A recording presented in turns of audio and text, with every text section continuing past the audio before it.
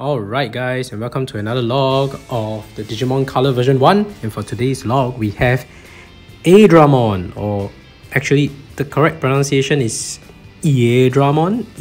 Like not Airdramon. Airdramon. Alright, anyway, its etymology, the spelling is A-I-R, so air. I think it's in the reference that it's flying in the air, so it's like an air dragon, like a flying dragon. I guess Flydramon doesn't sound very cool, so they decided to call it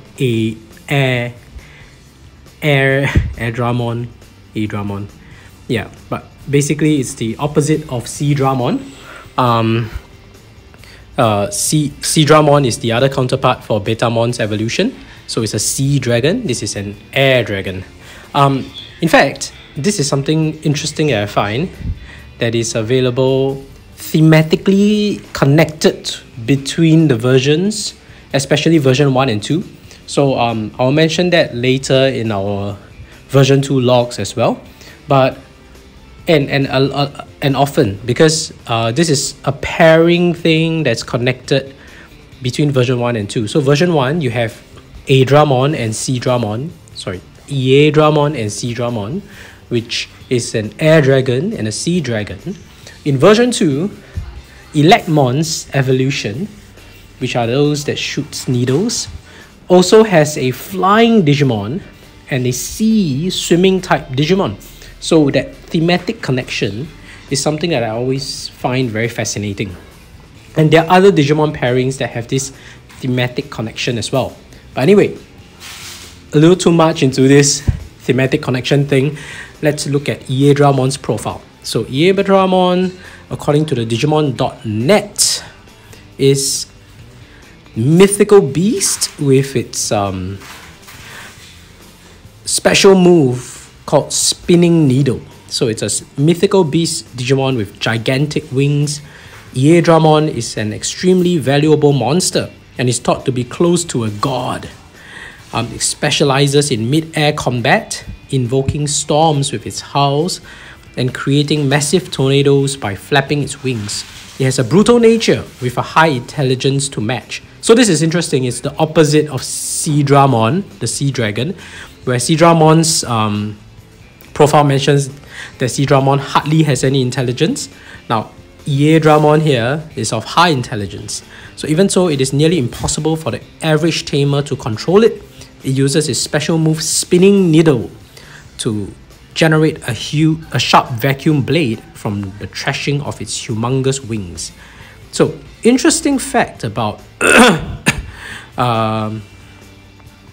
being close to a god. This god complex thing. Actually, I think the more accurate translation seems to be that it has a bit of a god complex. So, if you look at the appearance when it appears in Ghost Game, it has a very interesting feature of Airdramon appearing in several episodes, and every time he appears, he seems to have this superiority complex, or god complex actually, that he thinks that the other people should worship him, right? So very cool. I like that when it appeared in Ghost Game, they stayed true to the profile that has been written. So I really like Aidramon's design, and I think it's cool that the note and all its description gives color to the Digimon. Now let's take a closer look at the colored sprites, shall we? Alright, let's take a closer look at Aidramon's profile. And honestly, I think I've said this a lot, and I'm just gonna say it again. Color here really makes the sprite a lot better. So I know I've said this many times, but just check this out. So honestly, if you take a look at the original sprite for Airdramon, when it's black and white, it was really hard to tell how Airdramon is supposed to be. And if you look at the artwork, you can sort of guess and imagine with your mind on how it's supposed to look. But with the colored sprites, it really helps a lot. You can really see the white skull design that it has, the orange wings, the light blue dragon body with the dark blue underbelly of the dragon. Like, it really pops, and you can even see the red tinge in its eyes.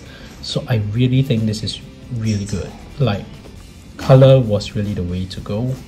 And of course they didn't have the technology then, but it's so great that we have it now. So thank you Bandai for making this. I didn't know I needed this, and now we have this. So that was Airdramon eating a piece of meat. Let's catch the next part of the animation that we want to capture. We have the idle screen of it moving around the screen, looking good. Let's see the training animation. So he's angry, and of course he will be happy. Let's skip straight to the result because we know it's gonna be a good one. There we go, he's happy. Good job. Airdramon is happy. Alright, and now we don't need the battle animation because we have happy and angry animation ready. And he doesn't really need to battle because sadly Airdramon is not gonna evolve. Yeah, just gotta quickly skip to the next one if possible. But we do want to see him saying no. So time to switch to evening. Evening, just to see him set against the sunset. Looking good. He will have tons of battles later. Just to, in a way to induce its reincarnation by getting injured multiple times. It's a little sinister, but that's how you gotta do if you really wanna quickly move on to the next one. And gotta push him to the reincarnation stage. And yes, he has a tatami, so this is how he sleeps. This is him sleeping. And his tatami color is yellow. So with this, I think we have concrete evidence that the tatami color has nothing at all to do with attribute. It is just pure aesthetics purpose in terms of his color choice. And so this adds to the tatami counter. So the tatami counter currently stands at 8. We have 8 Digimon with the tatami count. We have Agumon, Greymon, Tyrannomon, Airdramon, Airdramon.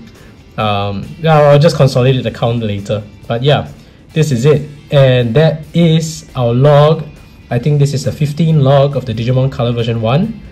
You can see that shadow over there. That's my wife just trying to interrupt our log. But yes, this is my 15 log of the Digimon Color version 1. If you like what you watch, don't forget to hit like and subscribe with Spinning Needle. Thank you for watching and see you in the next video. Bye. Bye.